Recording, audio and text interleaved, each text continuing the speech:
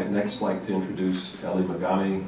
Ellie is a renowned expert in head and neck cancers. These are among the most devastating cancers we deal with because not only are they cancers that can take an individual's life, but they have functional and cosmetic consequences, speech and swallowing issues, as well as potential deformities. And she's been a leading figure in improving the care of patients with these devastating diseases. Good evening. I just want to simply say thank you. We can't do the work we do without the support that you guys provide. So thank you very much for extending yourselves and helping us achieve our goals and our missions, and hopefully contribute to cancer cure in a very meaningful way.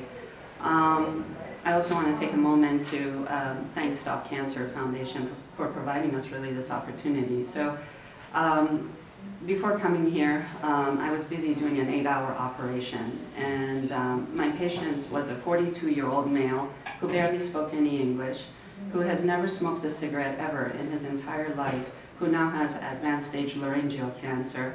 The operation he had today was quite difficult. He had to have his voice box removed and the nose and his neck taken out. So obviously a very difficult operation for a 42-year-old. This morning in the pre-op holding area, before taking him back, he communicated by way of family photographs to me what he was going through and what he was experiencing. It was basically his 3 boys, maybe 5, 7, and 8. And you know, he just shared that with me just to make that connection.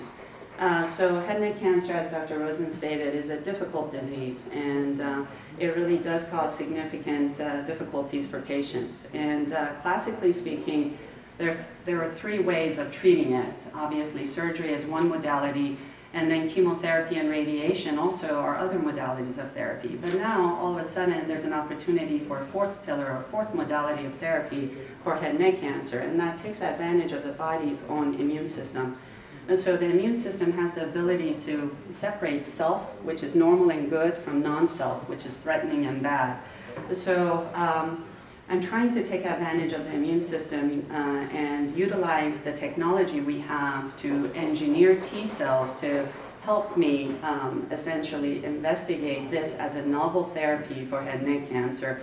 We have excellent institutional experience doing T cell engineering, and we have first-in-human clinical trials that are FDA approved looking at CAR T cell or immune therapy application for malignant brain tumors. And I'm very lucky to have the ability to collaborate with the scientists who already have been so successful in the neuro-oncology clinical trials we had, and be able to immediately translate that and transition that over to the head and neck lab.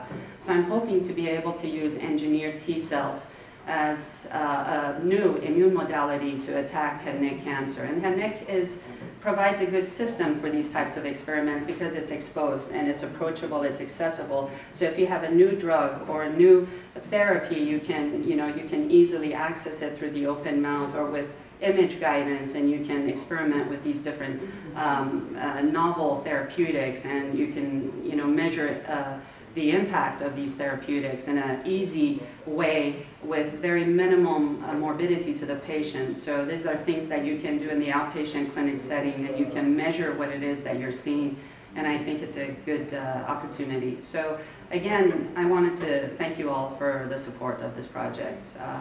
Thank you.